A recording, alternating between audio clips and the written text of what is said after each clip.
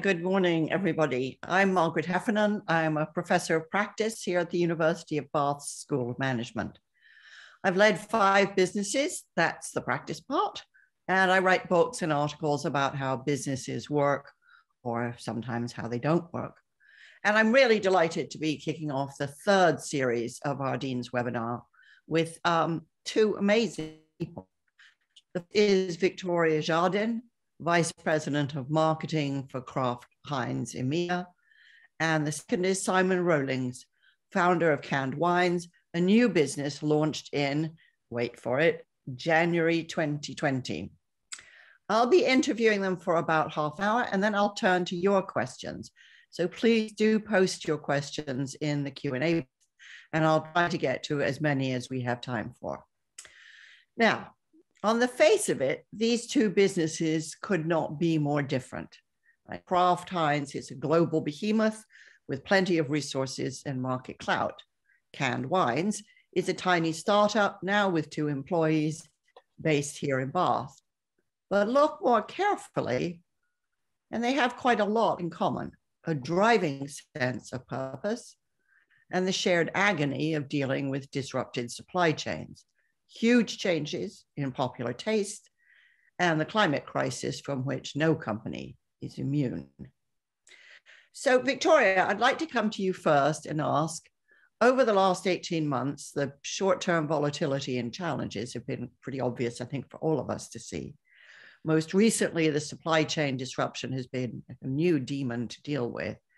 So how far has the sheer heft of Kraft Heinz given you advantages here?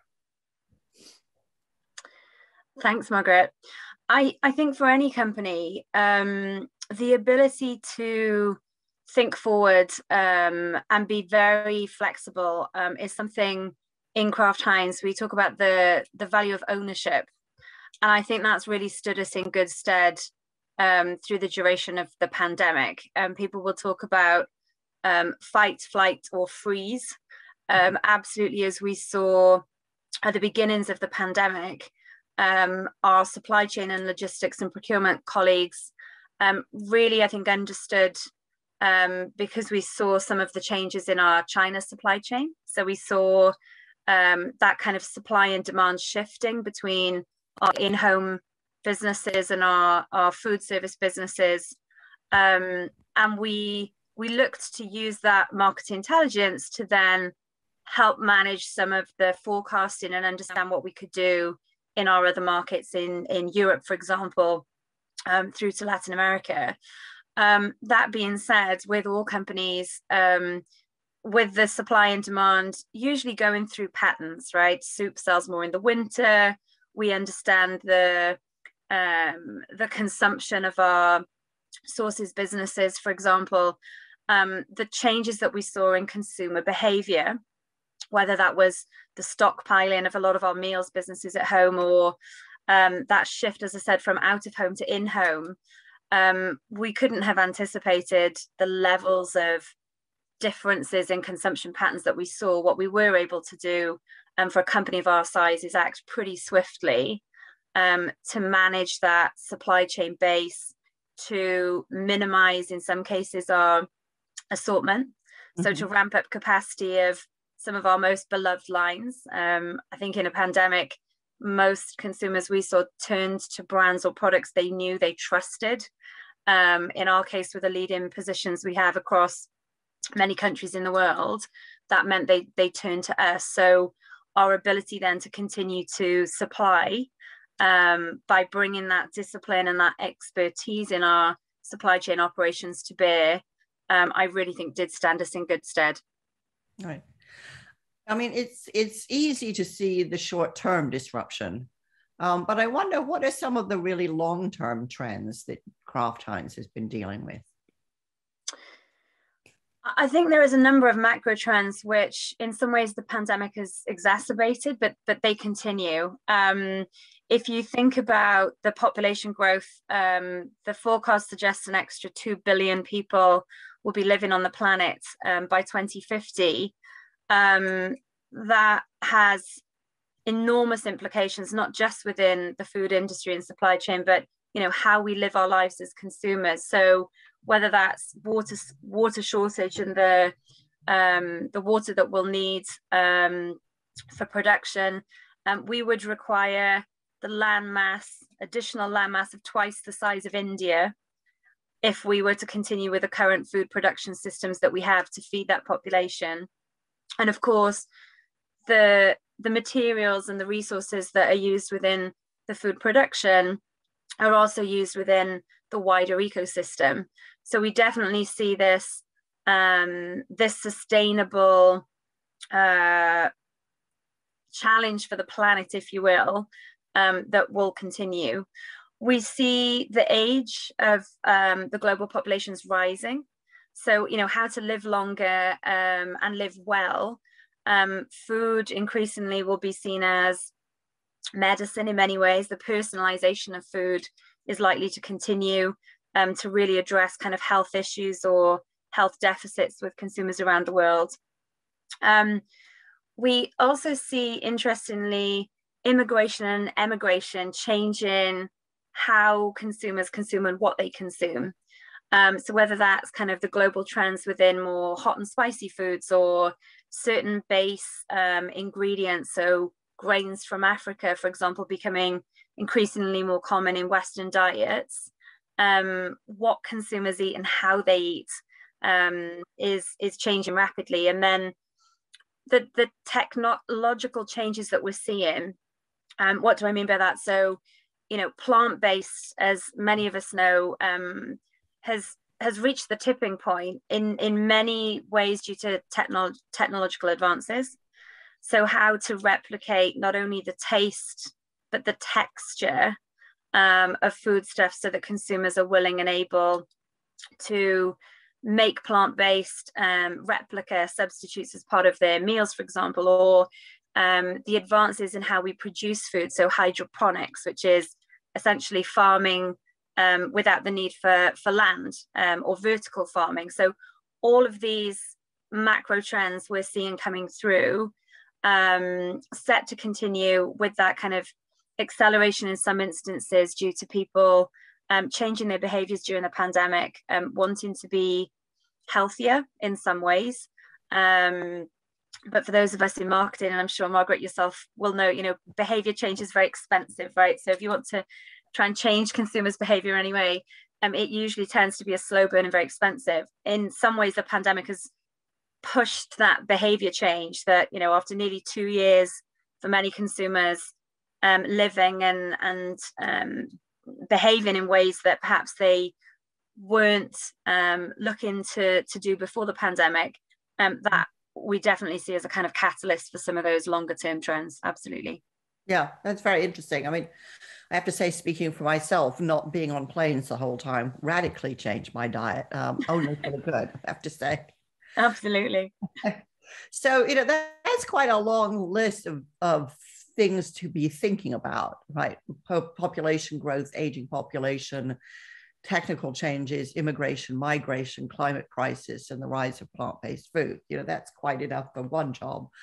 I wonder, in the midst of all that, and with the pandemic layered on top of it, what do you focus on? How far does this shift what you have to think about in terms of governance and priorities and so on?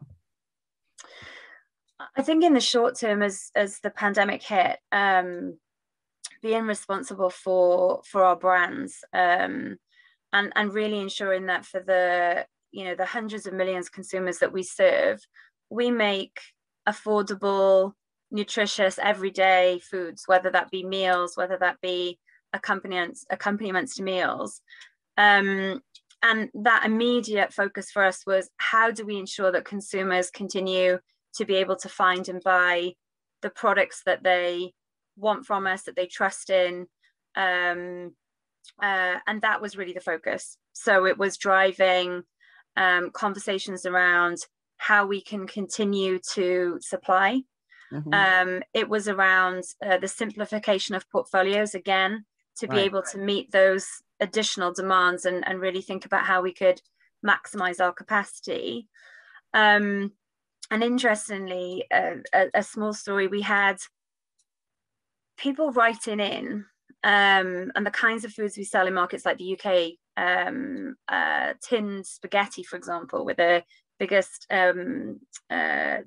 fresh pasta manufacturer in the UK. So the spaghetti that goes in our tins is fresh. It's made specifically for us. And people were writing and saying, I have a child who has a medical condition. I believe it was autism in this instance. The only thing they will eat is 4 things, including this special tin of Heinz that we can't find anywhere in the shops. And so whether that was ensuring that supermarket shelves were filled, whether that was literally going and identifying and having our care lines send bundles to, in this instance, a child that absolutely considered this one of their kind of everyday meal staples. That was very much the focus in the short term.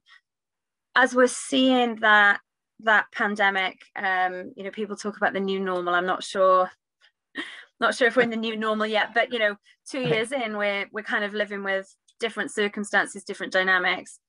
The challenge for us now remains innovating to meet consumers' needs, how we think about building our brands with quality of product that is available where consumers are consuming, when they and how they would like to consume it. So whether that's thinking more about e-com, direct to consumer offerings, understanding where we're likely to see the consumption patterns from in-home and out-of-home shift. For us, actually, one of the things that we needed to track was what countries would be opening up to tourism and when.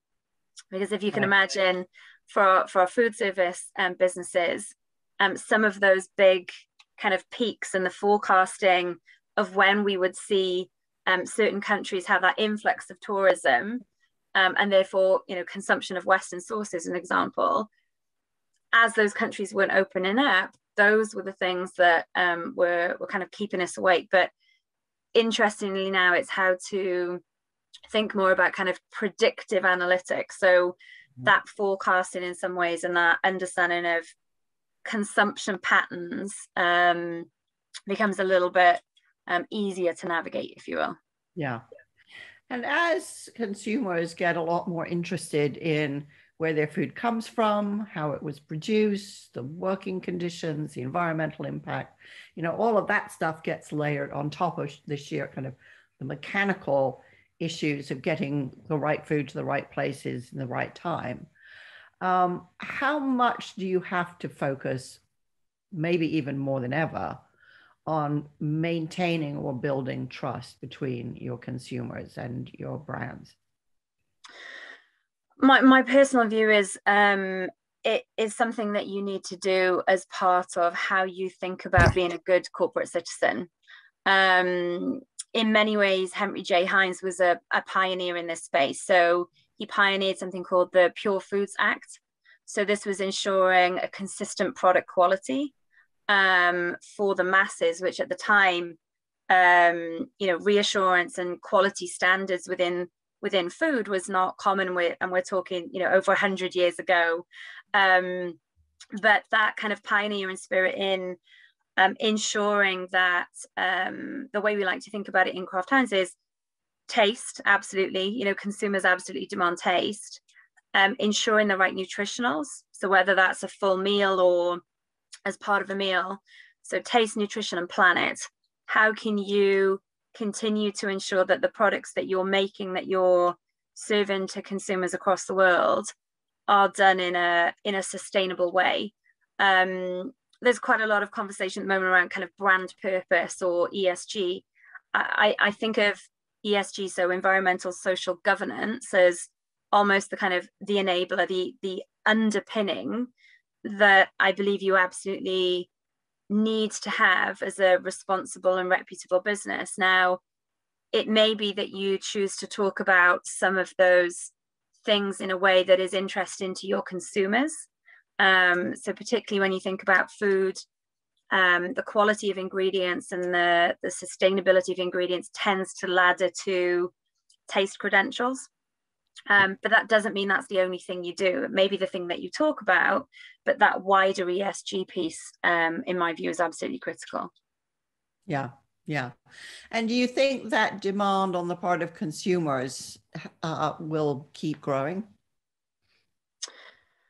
I do.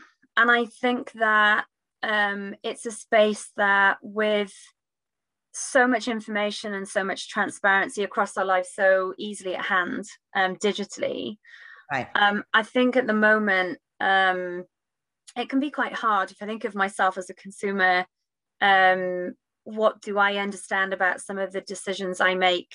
I have two kids, and I found myself the other day looking at a tag on some clothing I was going to buy and kind of going, oh, there's some kind of recycled, good for you cotton in here. Okay. They both look pretty, they're both functional. And that was something that I didn't fully understand, but absolutely it was something that I thought, well, given the choice of both, I'll decide for the one that feels like it's doing a little bit more. Right. But that's challenging, because without that kind of metric of what really is good, is it food miles? Because something could be grown local. It could be closer to where you are. But if it's a food stuff that requires to be grown inside with a lot of energy, because the climate is not conducive to growing that, then actually, if you looked at the carbon footprint of it, it might actually be worse for the environment at large, but the air miles might be less. And so I think as consumers become more sophisticated in this space, and when you see kind of industry bodies or even governmental regulation in many instances putting in those parameters, those ways to kind of put metrics behind it, that understanding, that education of consumers and the expectation they have, I think will continue to grow. But absolutely, if you ask consumers today, will they make purchase decisions based on companies they believe are doing good, then inevitably they'll say yes.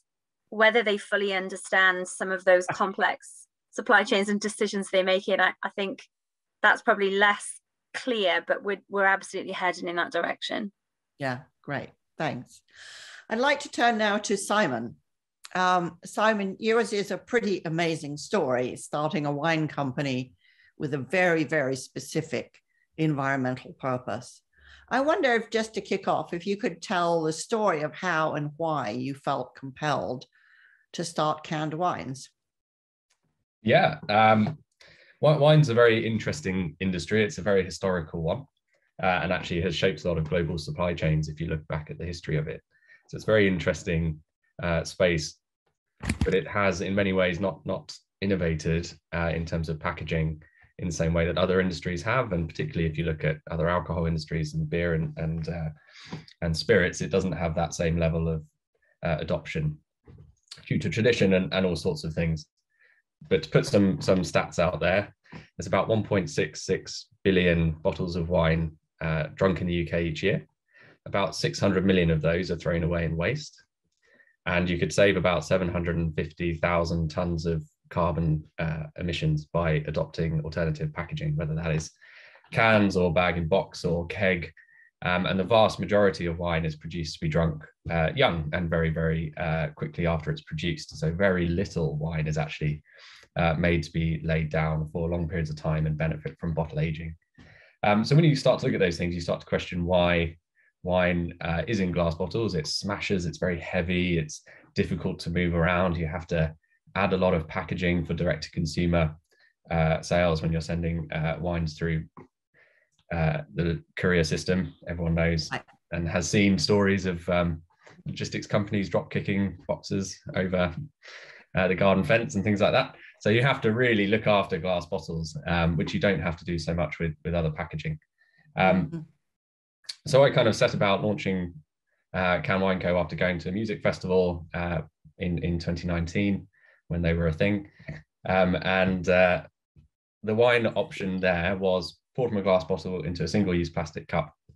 The whole festival had glass banned, so no one could bring anything in. And that's true, I think, of most music festivals now. And this was very, very expensive. And it was a very kind of environmentally poor way of serving wine. And it was a case of kind of thinking, really, we can do something better here. And then going home and having a conversation with my fiance around wanting to have a nice glass of wine, but not wanting to open a bottle, not wanting to throw a third of it away, that last glass, or the flip side, which is drink too much. And it was, you know, these few things that came together and really kickstarted Can Wine Co. Wow. So look what happens when you go to a music festival, right? Yeah. So it's hard enough, you know, to launch a new consumer brand, and doing so in a pandemic, which obviously isn't what you thought you'd find yourself doing, but is what you found yourself doing, must have made it a lot harder. How did you get through those first 18 months? I think the interesting thing for us is we had nothing to compare it to. So everything that we did was new, and every sale that we made was an improvement on before. So we didn't have like Kraft, Heinz the previous year to look at and suddenly panic that everything has changed and how do we cope. What it meant is that we had to adapt very quickly. So our strategy originally was all about events, as you might imagine. It was about going into trade, and the vast majority of trade, and particularly on trade, closed down for 9 of the 12 months in the first 12 months of the business. So we had to start to look at direct to consumer straight away. We had to go to retail because retail remained open. So our whole kind of marketing plan changed. But what we did do was focus on quality. We focused on building the brand. Victoria mentioned it about behavior change is a slow burn, and actually adopting alternative formats in cans is a very slow burn. It's been going for a few hundred years. So we did that, and we just took a kind of a slower approach. And to some extent, I think that there was more forgiveness and room for consumers to kind of, particularly locally as well, to adopt a new business and help someone and support them.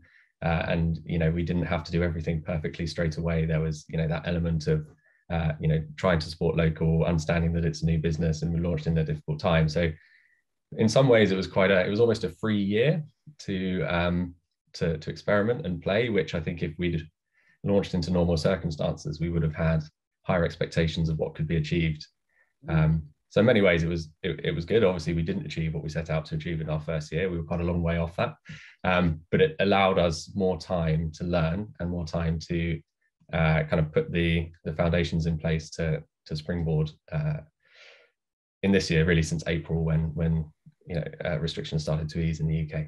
Yeah, no, it's quite interesting. I mean, it's quite a long history of, you know, downturns being quite a good time to launch new companies, new brands, just because most companies aren't doing it, right? So there's actually a lack of novelty in the market. Everybody's hunkering down. So it often can mean, you know, people cut you a bit more slack, give you a little bit more support than perhaps they would in a really, you know, hot and busy time. I know that, of course, it's, you know, it's important for you to get into supermarkets. How difficult or easy has that been? Because I know that's a real kind of gating factor for most retail food brands. Well, we haven't got into one yet, so it's an interesting one actually, because getting into supermarkets is it's often what people aim for, and obviously we'd be delighted if we could get there, but we're not rushing to get there. We know that the working capital requirement to do that, and also the logistics of delivering that is very tricky for what is a small team at the moment. That being said, I think, you know, it's something that we want to do and that we will aim to do over the next 18 months, 2 years, you know, however long it takes. But I think there needs to be a shift in the way in which supermarkets view alternative packaging, how, you know, the environmental impact of different packaging types and products has an effect, because at the moment there's a lot of lack of knowledge, as Victoria said, around you know, what this decision versus this decision means, because there are trade-offs in everything that you do. It's one of the reasons why we're not certified organic, even though some of our wines are organic. But a good example with this is with organic farming, particularly in wine. Heavy metals are used as sprays, which degrade soil, and the vines have to be farmed more frequently, which compacts soil. So the soil quality in organic farming is actually lower than in non-organic farming. So just leading with organic doesn't necessarily mean that it's better for the environment or that it's better for the way in which the plants are grown and looked after. So it's a very difficult, as you say, set of decisions that you have to make in everything. And consumers becoming more knowledgeable in that area will only help to kind of promote canned wines and other formats as well. Yeah. As a smaller player, has that made things with supply chains easier or harder for you, do you think? How has that played out for canned wines? I think it's been harder, particularly earlier this year. So we've done a couple of imports this year, as in at different times, but across multiple wines. And certainly the one earlier this year, which was around spring, so April, May sort of time, it was very, very difficult to get the wine into the country. And we had wine which we ship in bulk into the UK, and then we can it locally. So that reduces emissions, and we basically produce the products in the market that we're selling it in. We were constantly being pushed back on shipments coming out of Spain, France, because supermarkets were being prioritized. It was ensuring that supermarket shelves were full. And we had at the time 3 lines. We have 5 now. Someone's rosé not being delivered from Provence, if you're Sainsbury's, is probably less of an issue than one of our wines not being delivered, because you've got 5 other options for a Provence rosé. So it's a huge impact for us, ensuring that actually gets there, and that it isn't compromised in the process, because it's not a finished product. We're not shipping the finished product. So there's more areas for things to go wrong, more ways in which the wine can spoil, and obviously we don't want that to happen. So yeah, definitely a big challenge. Yeah. And yet, despite all those challenges, obstacles, when I talked to you last week, you just secured investment. What difference do you think that's going to make to the next few years of your business? Very good question. The first thing we're going to do is pretend that we haven't got the investment, and hold on to the cash, because it's very easy, I think, to get carried away, particularly with direct-to-consumer marketing, and Facebook is a never-ending pit where you can spend money if you want to. So we're going to invest in staff. That's going to give us the opportunity to streamline our supply chain, increase the size of our sales team, and just give us more of a footprint and ability to do things better than we've done it so far, and start to move towards kind of bigger tenders is what we're looking to do, really. So working directly with companies to help either extend our lines or create things for them. Yeah, great. So we've got one question from the audience for both of you, really. What are the key risks in the food supply chain? And, where can you plan for resilience? Victoria, if I can ask you first, and then I'll come to you, Simon. I think at the moment we're seeing, going into next year, risks on the crop yields. And so commodity pressure really coming from some of those climate change dynamics that we've talked about. And so that's a cost risk for us. We're certainly seeing the impact that, the very well written about shipping global challenges are having. And then certainly within the UK, the haulage shortage is causing quite some challenges for us. I think the other thing when it comes to food is incredibly local in many ways. So other industries, beauty, for example, tends to be a lot more globalized, certainly not ubiquitous, but in some ways it's easier to manage global brands and global supply chains because your product base can be moved between different countries. When it comes to food, it's a lot more local. And so then being able to anticipate and serve much more local palate is absolutely key. And that brings its own challenges with supply chain. If there's shortages, can you move product from country A to country B? I think the risk of not being able to move fast enough.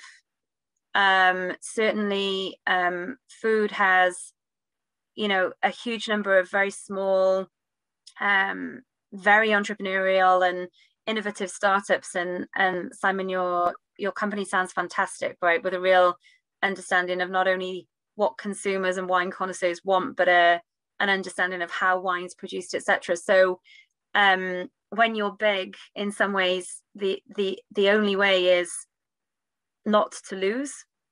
And so when you're locked into capital, when you're locked into positions that gives you that sense of scale and advantage, not being able to understand those small trends and those small things that could potentially turn into something huge. I mean, plant-based, if you'd spoken to many people in the food industry 5 years ago, in the mainstream food industry, it was considered incredibly niche, incredibly difficult, probably not something that would be adopted by the masses. And yet, just yesterday, I was watching TV, and one of the biggest retailers in the UK is talking about halvesies, I think it was the campaign, which was switching out half of your meat for some kind of pulses or substitutes. Now, when you start seeing those kind of changes added to that, new technology, right?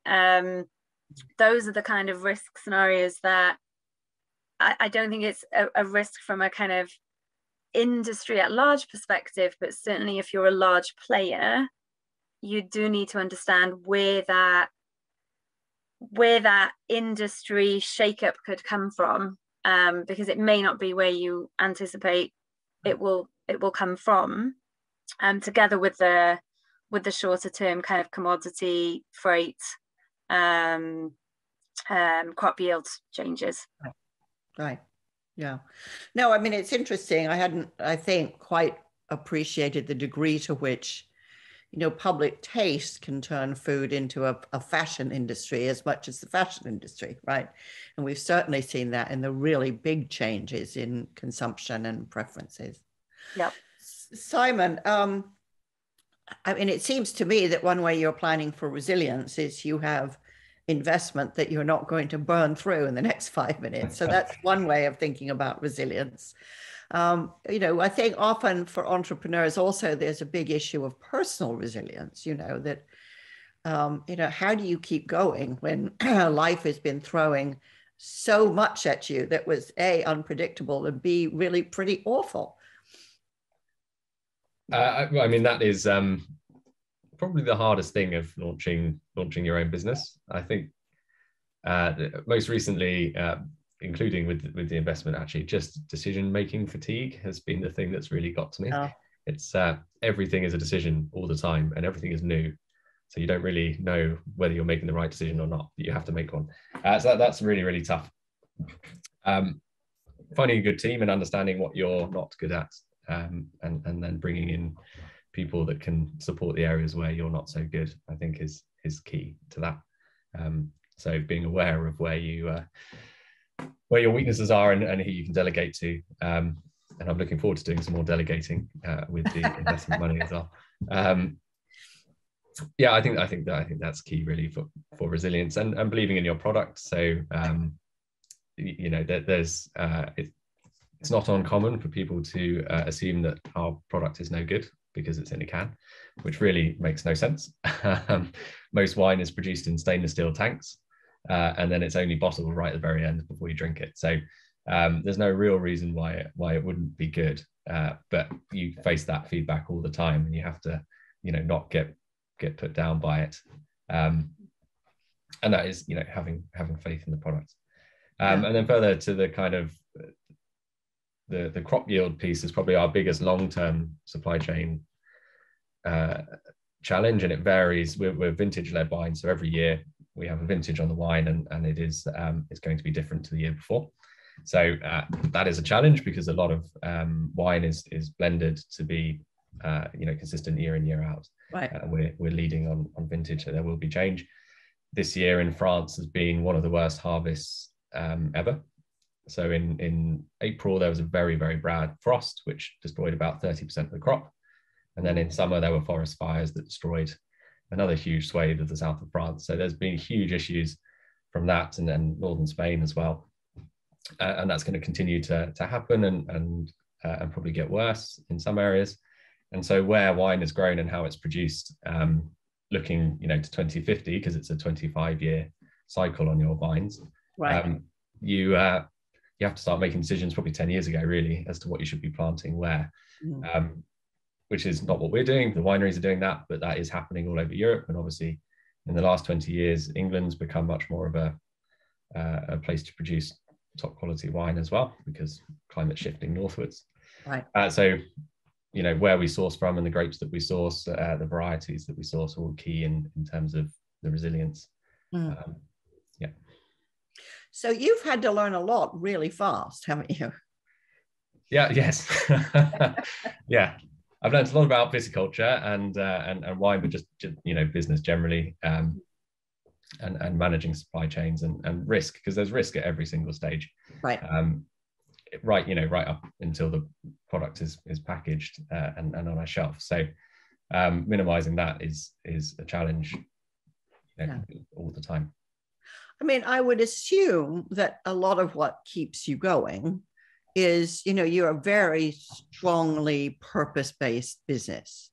I mean, the story you have to tell about the environmental cost of glass versus aluminium, is an incredible argument, and it's not one I'd come across before. So I can see that, that gives you I would imagine it would give you quite a strong motivation.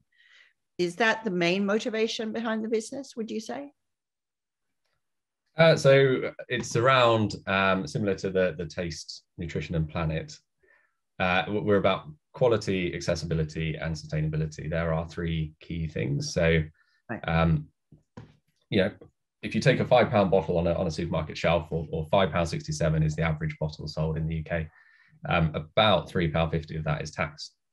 Right. About £1 of that is the bottle and logistics. So there's not very much left for the wine. Wow. And bearing in mind, there's probably a 30%, 35% gross profit on that for the supermarket as well. So there's very, very little left for the wine, and then also for the vineyard and the people that work there and so on. So increasing the amount that people, or increasing the quality without people having to spend any more, because our cans are priced at £5.50, so about the same price, just means that people can have something that's much, much better whilst reducing their environmental impact, and just making it easier for people to have that. Because otherwise it would be a very expensive product. It would be £20 in a bottle, just because you're getting 3 times the amount. So it's those three things. They're the keys. They're the drivers really behind the business, and showcasing that. Right.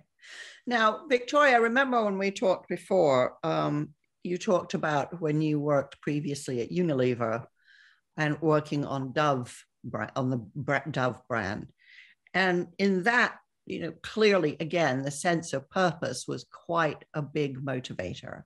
I wonder if you could describe that a little bit for people. Absolutely. So I had the privilege to work on Dove globally.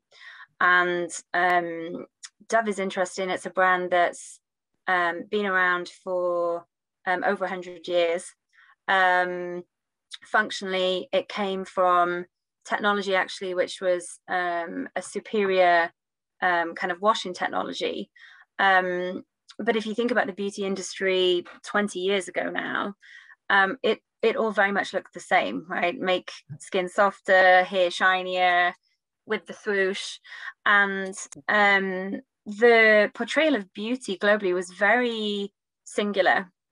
So you needed to have, in some ways, inhuman proportions, right?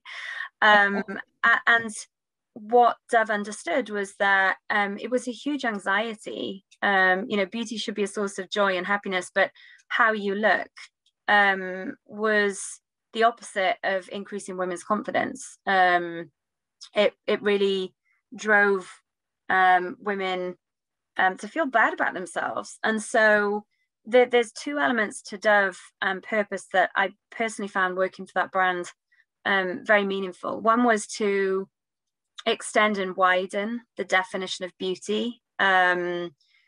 you know, the first time that Dove had real women on billboards in their underwear, we have to bear in mind, you know, at the time, social media wasn't what it is. That was seminal. That had never been done before. And that extension of the kinds of women you saw in advertising, on TV screens, where to date it had been very narrow. You would never see anyone that looked like you, be that your shape, your color, your dimensions.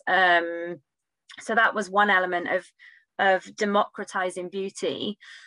And the other thing that Dove understood, and I had the privilege to lead the Dove Self-Esteem Project, which was to try and educate young girls, because by the time women reach adulthood, in many ways, how they think about themselves, their view on beauty has already been ingrained. And actually, we have scientific, Dove had scientific evidence that showed that actually that kind of preteen tipping point was when girls started to really allow beauty to hold them back. So the way they looked would hold them back from sports, from engaging in school, from socializing. So the Dove Self-Esteem Project worked with institutional academic experts and educated young girls on body confidence. We'd educated just shy of 20 million young girls through the programs before I left, and I was able to commit the Dove Self-Esteem Project to commit to educating another 20 million. And so for me as a marketeer, being able to work on brands that can impact society at scale for the better, you know, doing good business whilst doing good, is hugely motivating and a great reason to get out of bed in the morning. Because if you're going to spend more time at work than probably doing anything else in your life, then having that sense of, you know, why are you getting up and doing this? Well, to make a positive difference in the world. And I've had the good fortune to work on, you know, global brands with global scale, to be able to do that at the scale of a Dove or of a Heinz, and the work we do with also ensuring that kind of affordable food is going to the right people. We have a program in the UK with Heinz that we partner with Magic Breakfast. So during the pandemic, for example, we know that if kids aren't in school, for those who are able to get free school meals, they weren't able to access that provision. So actually one of the first things we did just before the schools closed in the UK was to commit to 12 million breakfasts for all of those children that would need that provision, right? So food insecurity and food poverty is a very real issue in the UK, and in many other parts of the world. It's not only a developing world issue, it's actually in many developed markets as well. So those are the kinds of things for me that are purposeful, meaningful, and having brands that can truly have that impact is very motivating. Yeah, I can imagine. And Simon, when you talk to potential new customers in your business, there's the story you can tell about the sustainability of your product. Does that make a big difference to them? Do they even know those facts before you walk through the door? No, not normally before we walk through the door, but yes, it does make a huge difference. So one of our largest customers to date is the National Trust. We've become their wine supplier, which is very exciting, and it's rolling out across the country at the moment. But that's one of those customers which I don't think would have happened if it weren't for the pandemic, because they wouldn't have closed their sites, they wouldn't have looked at their food and drink offering and rethought about how they do it. So that was really important. But also what they were trying to do was improve their sustainability, so moving away from single serve plastic bottles or small glass bottles, looking to increase the level of recyclability and also the quality of the products that they're offering. That is true also for airlines or other kind of major customers that we're speaking to, but it's also just as true for we have lots of customers in Cornwall, for example, where single-use plastics and glass near beaches is a major issue. And they're, to be honest, some of our earliest adopters are people on coastal regions in the UK. looking to offer an alternative that doesn't have that danger of broken glass if it's the beach, or risk of plastic washing up in the seas. So yeah, it's hugely important for almost all of our customers. Absolutely. Yeah, I can imagine. I see and hear quite a lot of cynicism these days with regard to the climate emergency. And of course, we have COP26 coming up and a lot of doubt about its capacity to get ahead of the crisis. How hopeful do you feel about our progress towards a more sustainable world, Simon? That's a very difficult question. I do feel quite hopeful, because I think ultimately, I mean, governments need to get their ducks in a row with regards to energy production and distribution, particularly. But in terms of consumer preferences driving change, I think that's happening faster and faster, and people are getting more knowledgeable, and therefore businesses have to become more sustainable and want to become more sustainable. So I think there's a market-driven trend towards sustainability that is happening and will happen, and there are brands that lead with sustainability as their absolutely most important thing. I was just served a Facebook advert before this call of some carbon negative beer, for example. So it is important, it is hopeful, and I think it will accelerate, but there's a role that governments need to take on, and I think, following on from COVID, you can see just how much governments can throw at things if they have the will to do it. So it can happen, and I hope that it will. Yeah.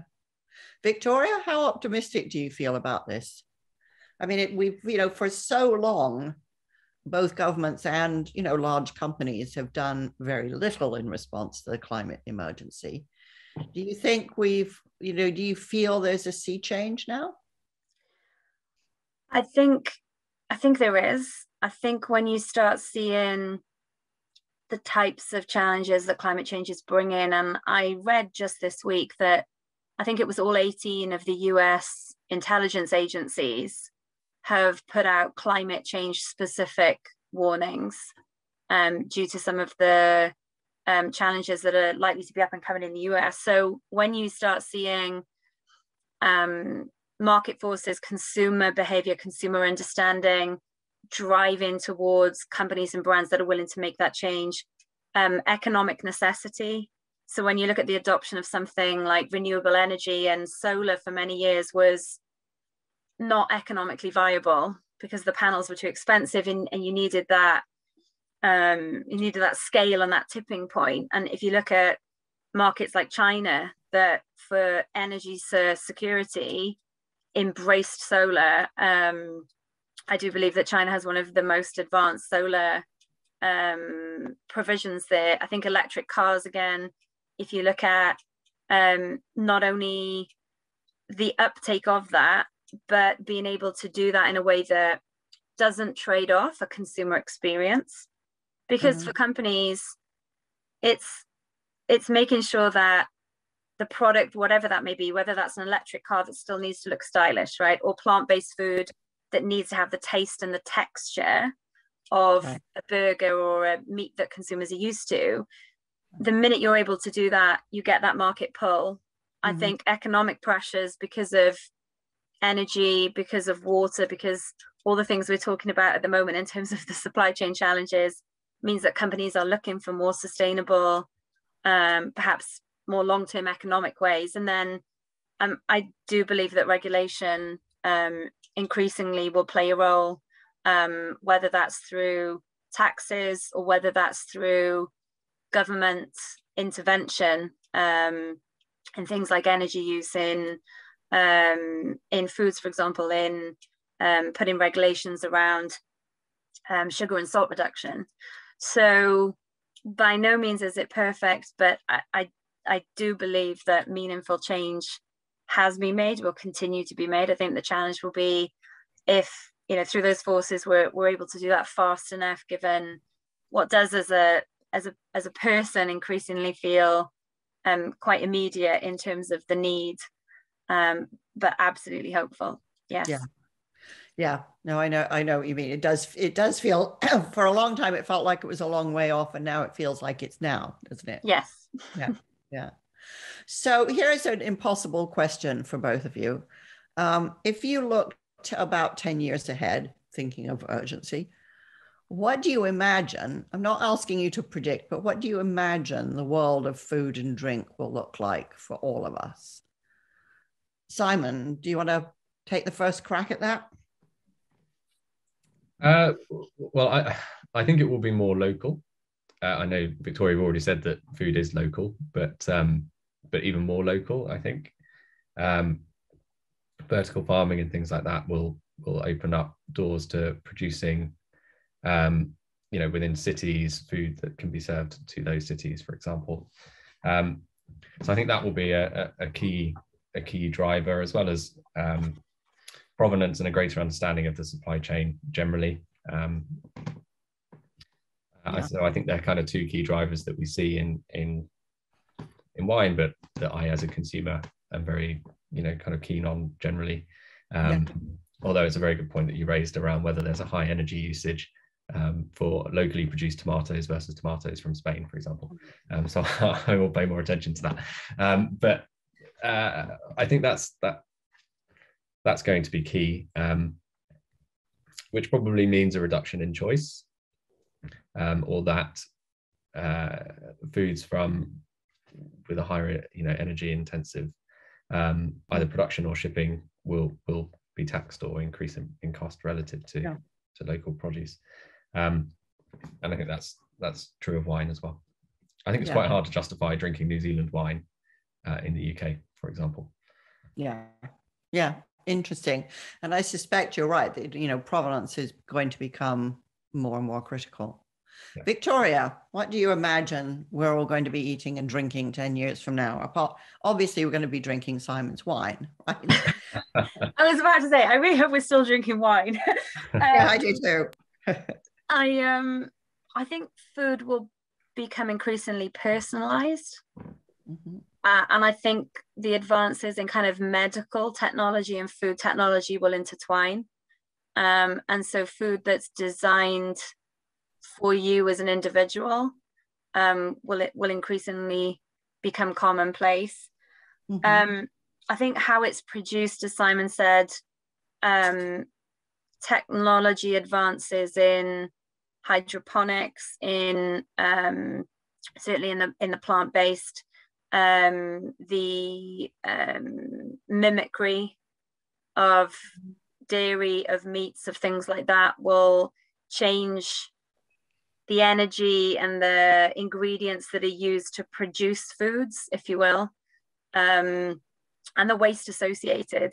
The amount of waste that's in the food supply chain is incredible. There are companies that now are looking to use their food waste or their fruit waste, as an example, to drive revenue streams in fruit oils, in fibers, banana fibers, as an example, being used as a substitute for wood. So I think the supply chain will look dramatically different.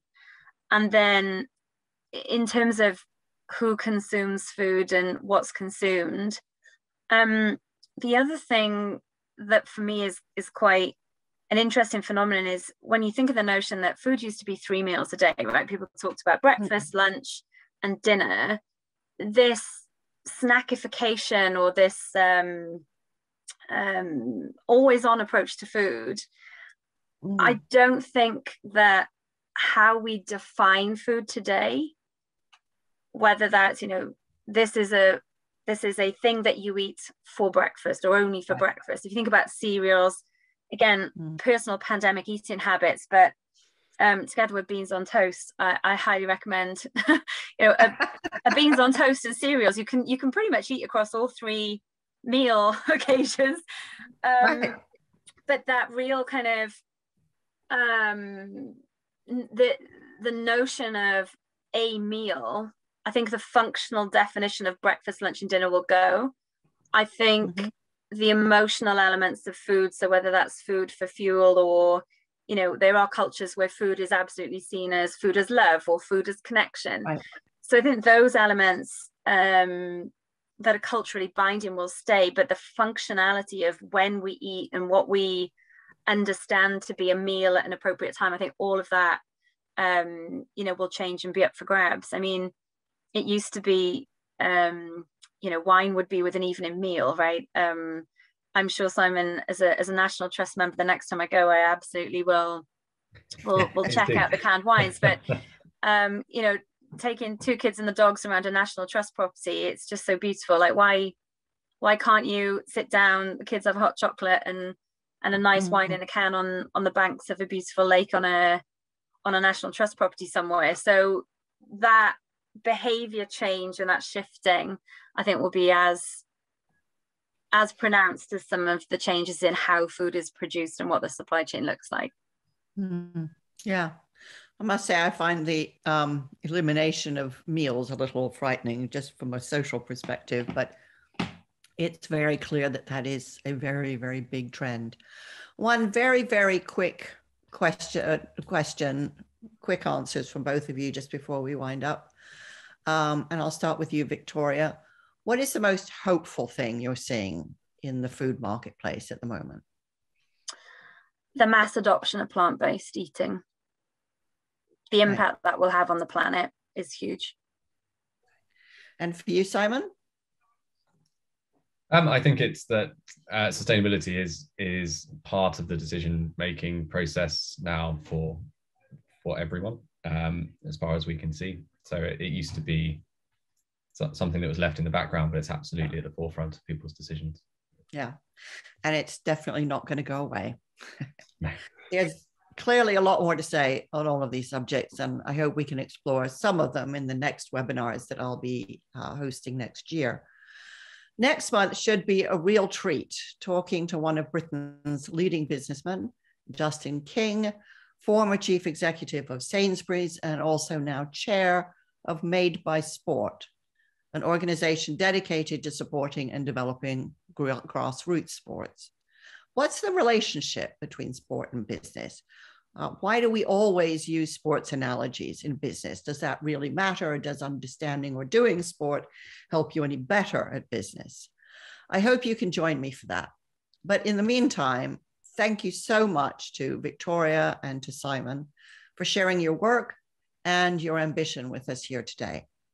Thanks so much to everybody for joining. Thanks and goodbye.